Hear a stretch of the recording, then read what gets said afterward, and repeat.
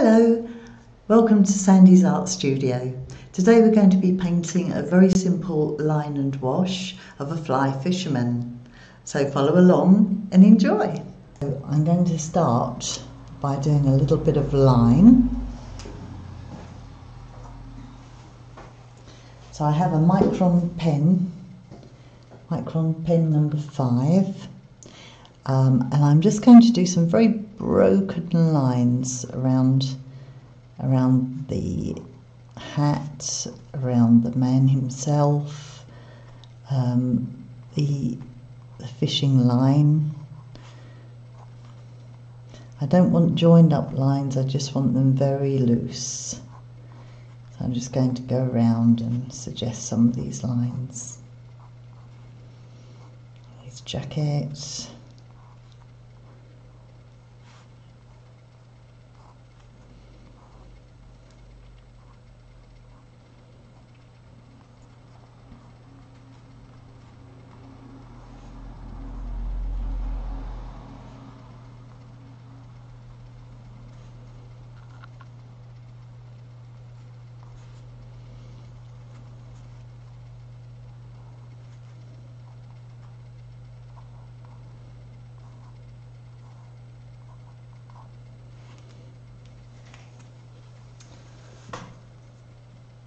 Okay, got his arm coming out across here.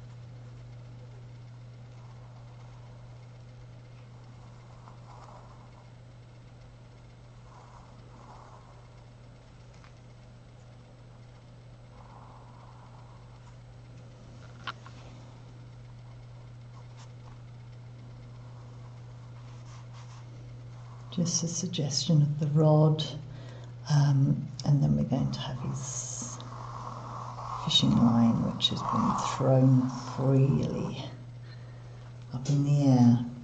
And that's it, that's all I'm going to do for the line. So the next thing I'm going to do is to erase my pencil lines, just very gently, so as not to disturb the paper, the grain of the paper.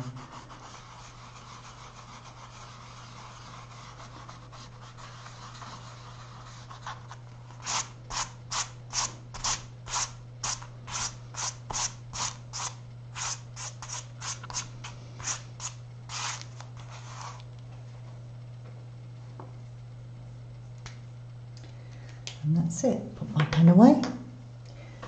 So to start with the painting, I'm going to use a dirty green colour, which I'm going to mix up with some yellow ochre. I don't know if you can see my little paint dish there. A little bit of yellow ochre and a little bit of cobalt blue. It's going to make a kind of dirty green colour. And I'm going to use that to suggest some of the water here. It's a very quick little sketch I'm going to do today.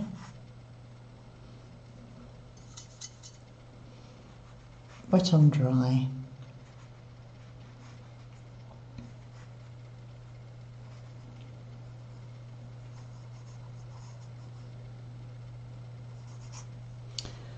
Then I'm going to take some cobalt blue.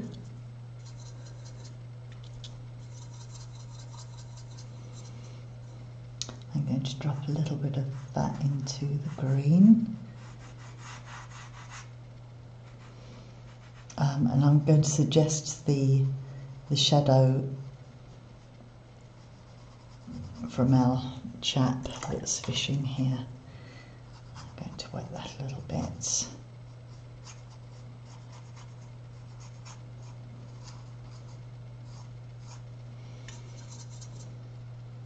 bit more blue.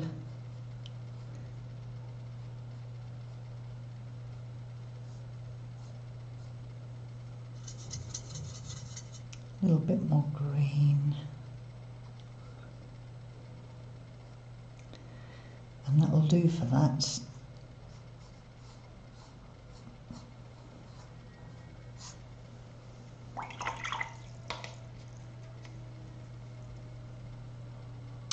Okay, I'm going to carry on into his trousers, which are going to be ultramarine blue.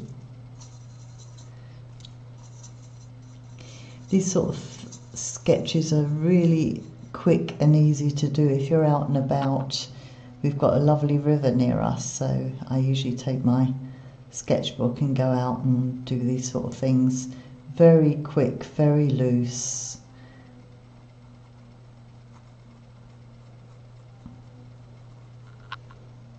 Don't get het up about it. I've missed out lots on the actual reference photograph, as you'll see. I'm really adapting it to do my own thing with this. Doesn't matter if you come over the lines a little bit, that's okay too. I'm going to add a little bit of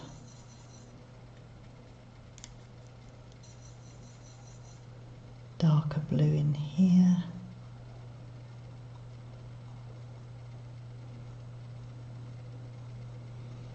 Just suggest the creases in the jeans. Let's use a little bit of indigo.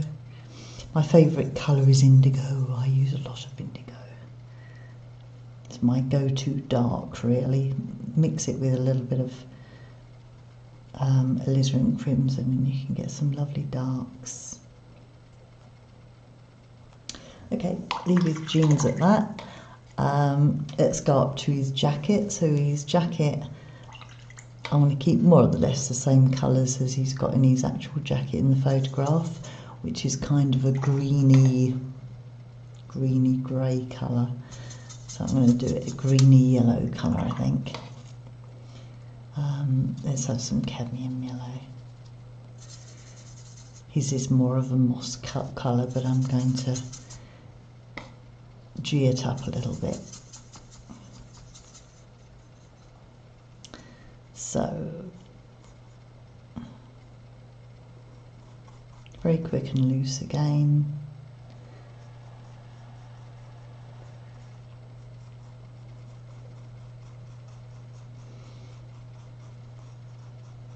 I'm going to have the sun coming from this direction, from the top left. So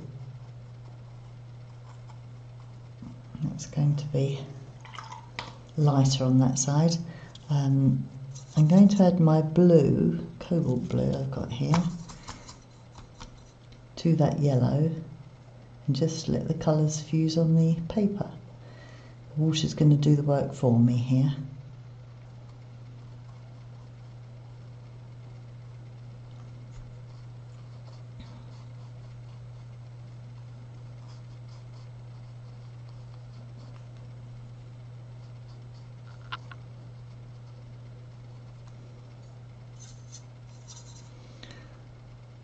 Okay, I've got a shadow that comes across here.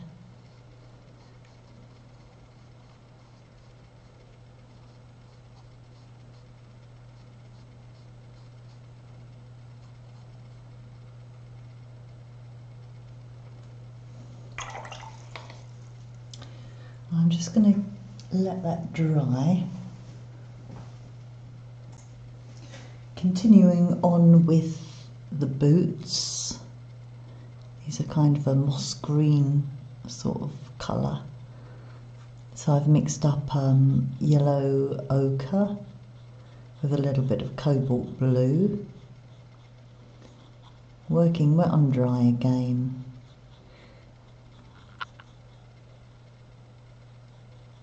Now when I come down to where his trousers meet the water, I'm actually going to put a few dots and dashes in here so it looks like the water is splashing up against his boots a little bit.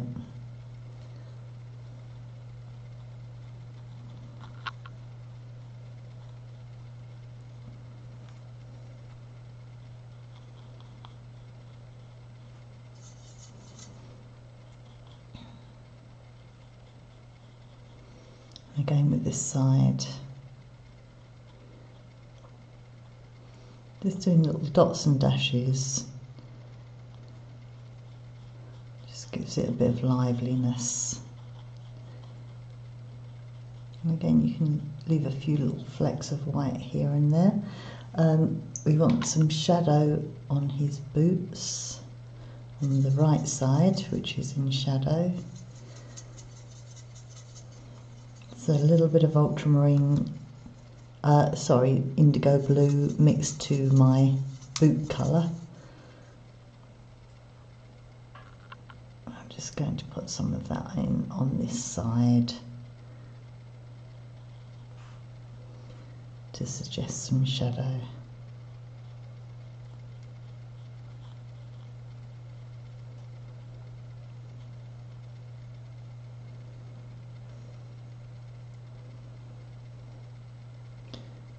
Model the creases in the boots as well.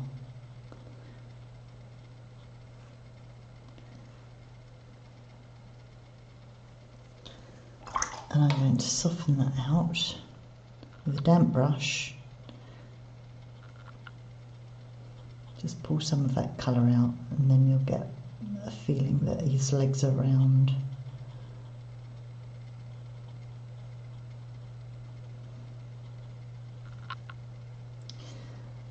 I'm also going to put a little bit of that indigo into the creases in his jeans again.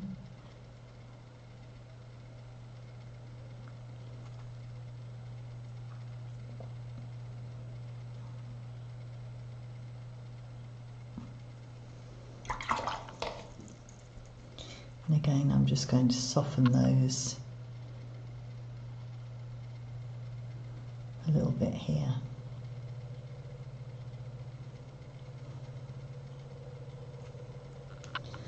Okay, let's move up to his shirt. His shirt in the picture is pink, but I'm going to do it in blue because I can.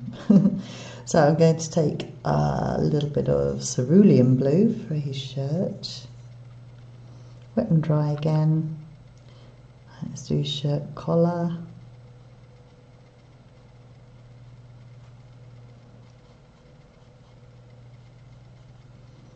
We can use a few flecks of white in there, just to add a bit of sparkle.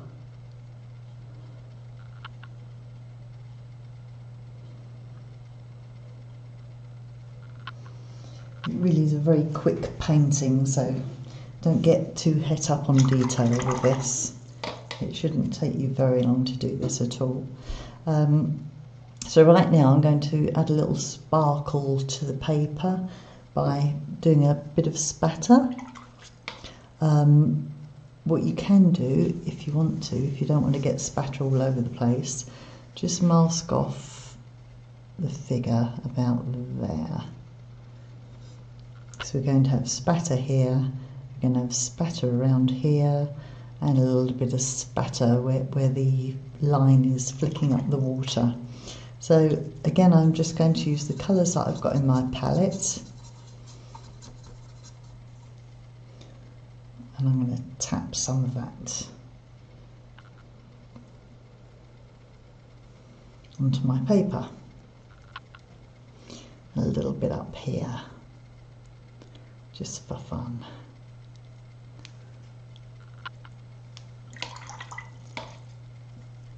Just gives a little bit of liveliness to the seam when you do this. A little bit of that. Don't go too mad, it's very easy to get carried away with this, so there we go, that's enough, that's fine. I might put a few drops in coming off of his line here.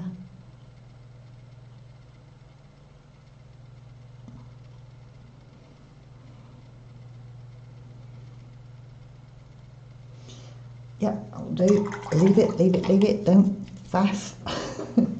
Note to oneself. Let's take a little bit of what we got here. We've got burnt sienna And I'm going to use the burnt sienna for his flesh tone. We can mix that with a little bit of yellow on the palette there, that's okay. His shirt's still wet, so I'm not going to do his face yet. I'm going to leave a little bit of a gap between his shirt and his arm.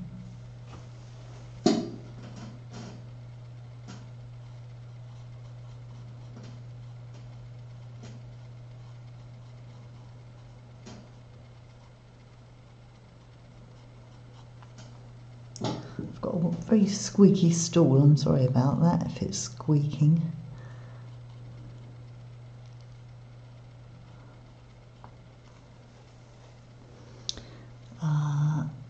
Yeah, I'm going to get in there and do this.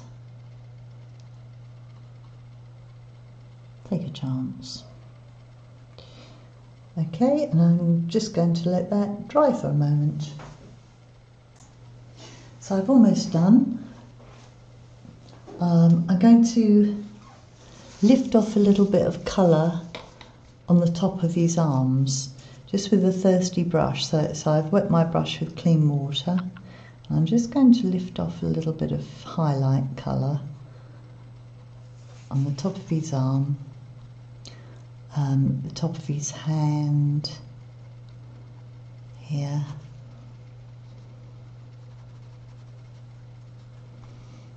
And his hand underneath. And I'm going to darken his face. So I'm going to use a little bit of blue mixed in with my burnt sienna, because his face is actually going to be in shadow, so I'll have that quite dark.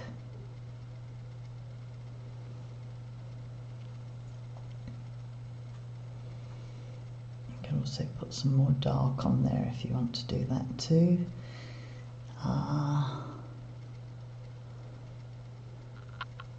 Under here,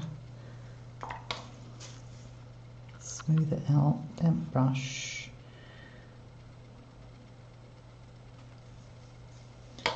Yep. Okay, let's have a look. Let's do the reel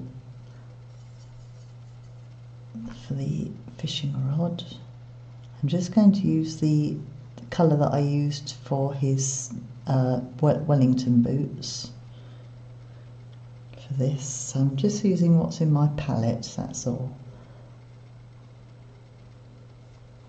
Just a little suggestion of the line, of the rod rather.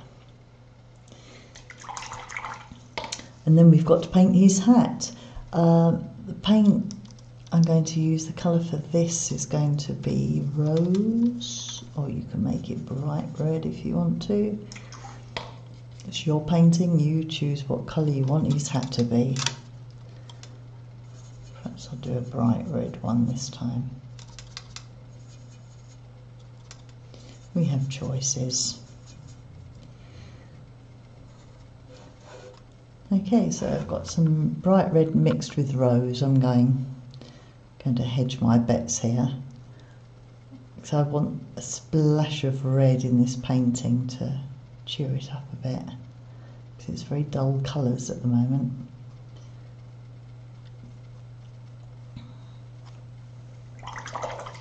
I'm going to leave a highlight at this part of the hat, so I'm just going to soften this off. And on this side I want some shadow, so I'm just going to take my what is now dirty blue. I'm just going to put some shadow in here. I'm going to put some shadow on his collar.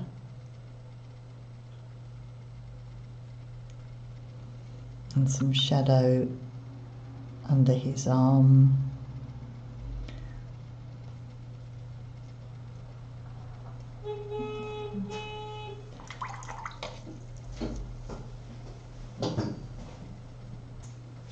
So that's more or less it. I'm just going to put in a few more details with the pen. Give him a little bit of a hat band around here.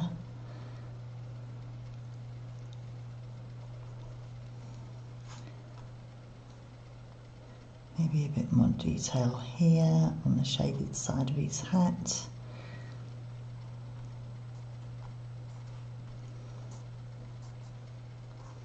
Suggest his pocket.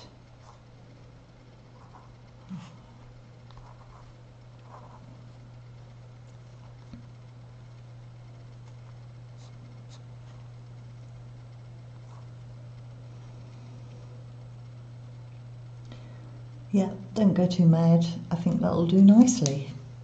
Thank you for watching.